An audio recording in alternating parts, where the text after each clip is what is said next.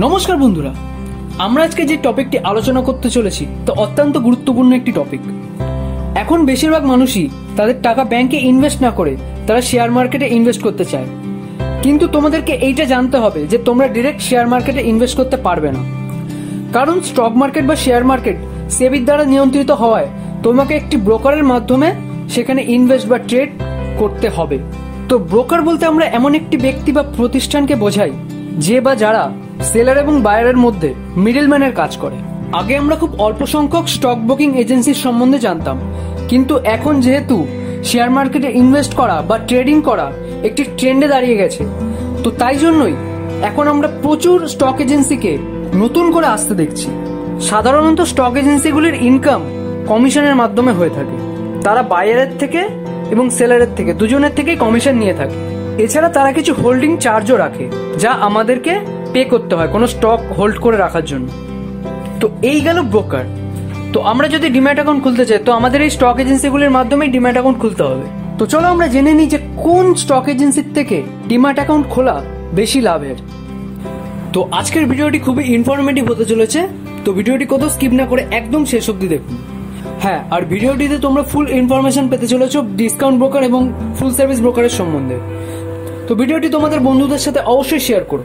তো আমাদের দেশে দু ধরনের ব্রোকার আছে, এক হলো ডিসকাউন্ট ব্রোকার এবং 2 নম্বর হলো ফুল সার্ভিস ব্রোকার। তো ফুল সার্ভিস ব্রোকার বলতে বোঝায় যারা তাদের ক্লায়েন্টকে একটু হাই কমিশন চার্জ করে বিভিন্ন সার্ভিস দিয়ে থাকে।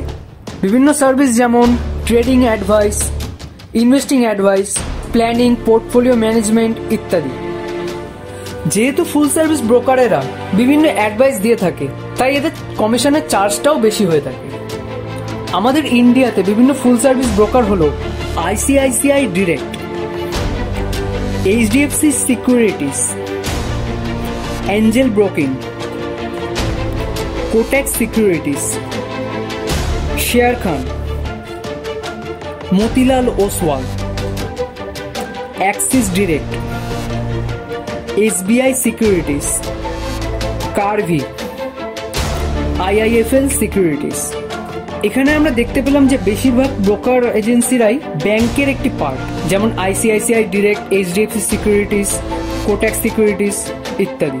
তো যেহেতু ব্যাংকগুলিও ব্রোকার হিসেবে কাজ করে, তাই তারা তাদের কমিশনকে একটু হাই করে দেয়। তো এইবারে আমরা জেনে নেব ডিসকাউন্ট ব্রোকারগুলি কারা কারা এবং এদের কাজ কি। তো ডিসকাউন্ট ব্রোকার অনেকটা ফুল সার্ভিস ব্রোকারের মতনই হয়, কিন্তু এরা ক্লায়েন্টদের থেকে খুবই কম কমিশন চার্জ করে, কারণ এরা বিভিন্ন অ্যাডভাইস, পোর্টফোলিও ম্যানেজমেন্ট ইত্যাদি করে না।